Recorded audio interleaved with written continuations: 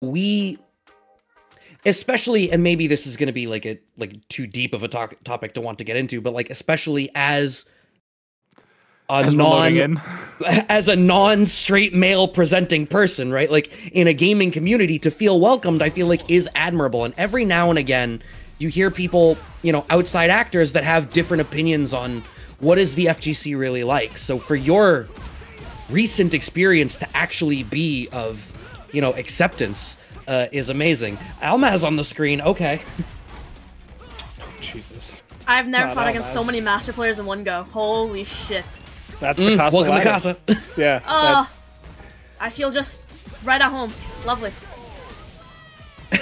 I'm getting humbled immediately.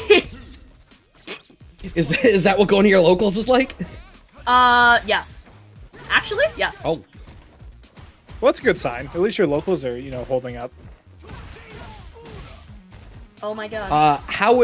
How for you, how are you finding navigating being in this game as a new player, right? Like, I feel like a lot of us take for granted how long we've been in the scene and been playing. I've been playing for over 10 years. What is it like coming into this new? It's cause, I mean, coming into the scene new as a totally, like, brand new, I have no idea what the fuck I'm doing player, it's been really fun, actually. I think a lot of people really enjoy teaching others what they know. I've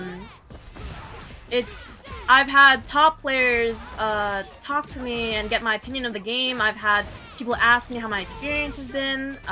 People have put time aside for me to even lab with them, and, you know, in my local area, when I attend locals, they will literally, I will lose to them. I'll get fucking destroyed. And they'll take the time to sit with me and just be like, oh, hey, this is what you're supposed to do against this. This is DIable. You can punish this. Things like that. And it's great. It really has helped me a lot. And I've formed some really strong bonds with Street Fighter, honestly.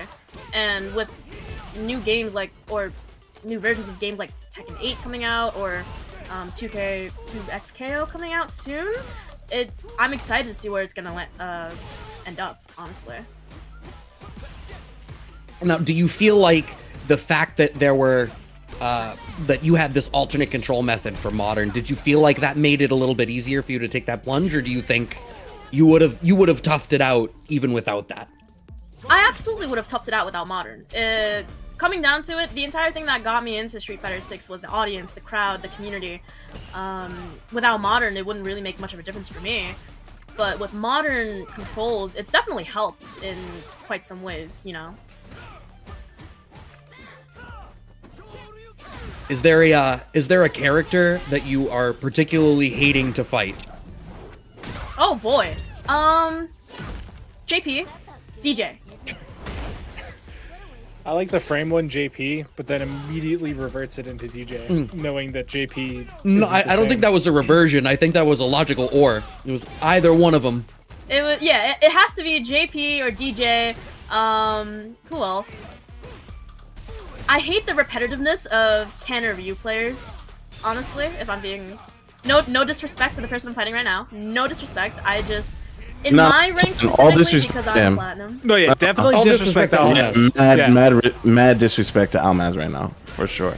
Because there's just so many of them in my rank that just do the most abysmal movements and movesets, and the way they play, I'm just like, dude, I'm so tired. Get me off this game. Would you say that, like, Ken players are kind of gorilla-like?